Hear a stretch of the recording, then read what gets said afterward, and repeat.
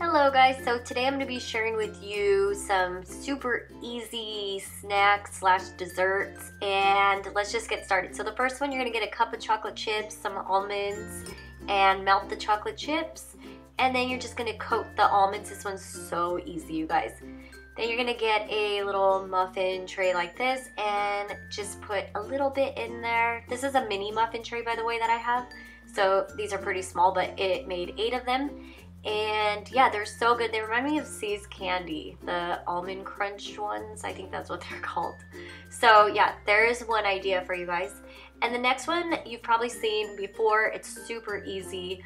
I just got one of my kids' Go-Gurts, and this was for me and my son today. And we just put that in the freezer for, I think it was like 25 minutes.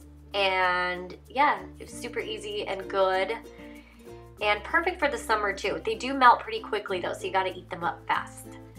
Okay, so the next one, you just get some PB2, and I did 2 tablespoons of it, and then I just mixed that up until it was creamy, you know, peanut butter consistency, and then got a banana and cut that up, and then I got 3 graham crackers. Sorry, I'm a little sick, so I'm kind of out of it. And then I just spread the PB2 on it and then put some bananas on top. And I actually put these in the freezer so I can make some ice cream. And then I sprinkled it with some cinnamon, closed it up, and made little sandwiches.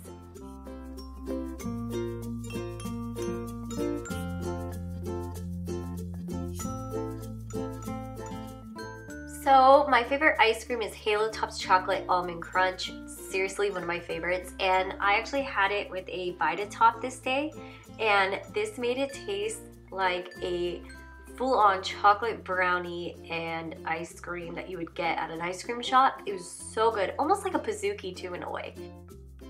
Okay, so for this mug cake, I didn't want to use the whole egg, but I ended up using it. I wanted to get rid of that yolk, but anyways, it would have made it lesser points. So you guys could definitely do that and use different options than me. But this is how I made this little mug cake here, and it was really good. I actually, instead of flour, I used oat flour that I made on my own with a food processor.